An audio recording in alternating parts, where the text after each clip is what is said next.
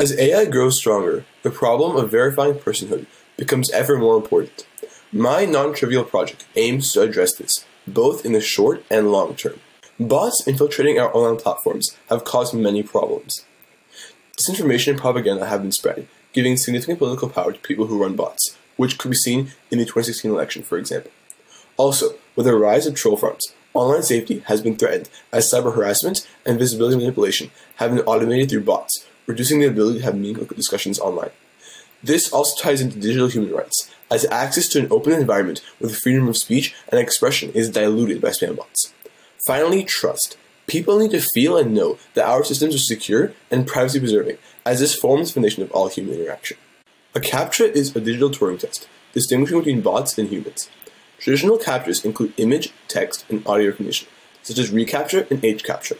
Modern alternatives also include challenge-based methods, such as Cloudflare's turnstile, where your computer proves you're not a bot, and honeypots, which are off-screen fields which humans cannot see, but bots fill out.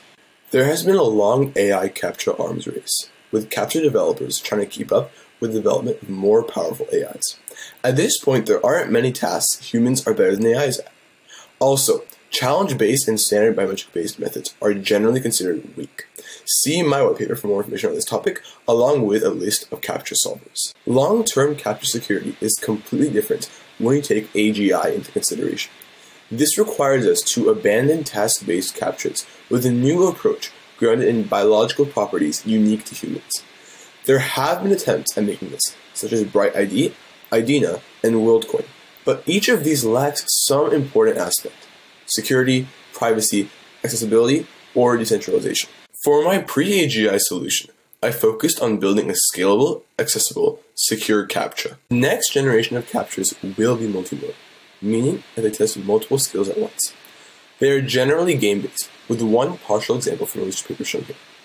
While some companies like Lemon are working on this, I could not find any robust AI-resistant implementations used in the real world, and very few are being developed in research, making the marginal impact of this project potentially very large. Many websites still rely on weak CAPTCHAs, like reCAPTCHA and HCAPTCHA. I developed FunCAPTCHA, a game-based CAPTCHA where you drag animals to the correct side.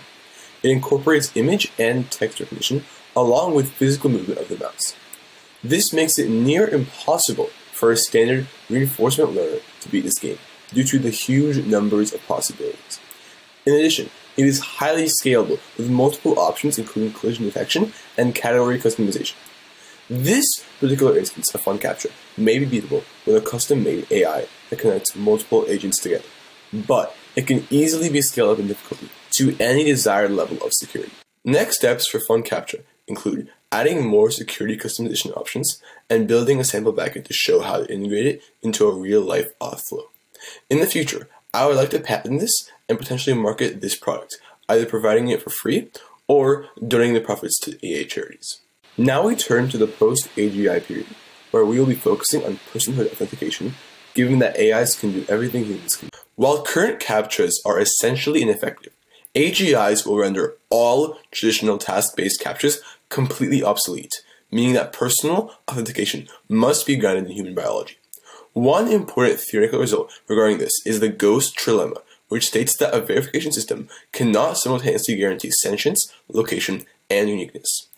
I have decided to circumvent this by foregoing location, which is the current state of the person, in exchange for greater privacy and accessibility.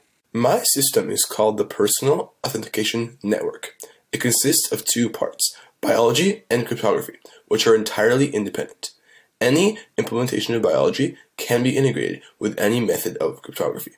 Here you can see the criteria I used in evaluating potential methods for both biology and cryptography. More information regarding this can be found in my white paper. I've discussed 8 possible methods in my white paper, ranging from DNA to palm recognition. These are not mutually exclusive. They can be easily combined and modified to create a more robust system. Moreover, it does not need to be rigid. Different methods can be used for different people within the same system, which allows for accessibility if someone is unable to provide a certain property. My white paper contains a detailed description of a distributed, secure, privacy-preserving blockchain system. Each person has a public signature and a private secret, where the former is used to identify them and the latter is used to authenticate. Here's a diagram of how entrance works. The network calculates the secret with distributed computing and majority verification, so nobody except the original user ever stores the entire secret, and malicious takeover is impossible. In the end, the network verifies the signature is correct, along with a SHA-256 hash of the person's DNA, so no fake or double entries can be created. This also allows for a fallback in case someone's secret gets stolen. They can expire their previous entry for a new one. Verification is much faster. Once you're in the system, there is a simple zero-knowledge proof protocol that you undertake with a verifier, which can be done in seconds with a correct secret, but is impossible without it. I would like to do more deep dives into the biology part, as I've taken a relatively shallow look at each method. I would also like to develop better security for the secret, since it is the keystone that holds this system together. In addition, I am planning on posting this on AA forums for feedback, and potentially publishing this as a research paper.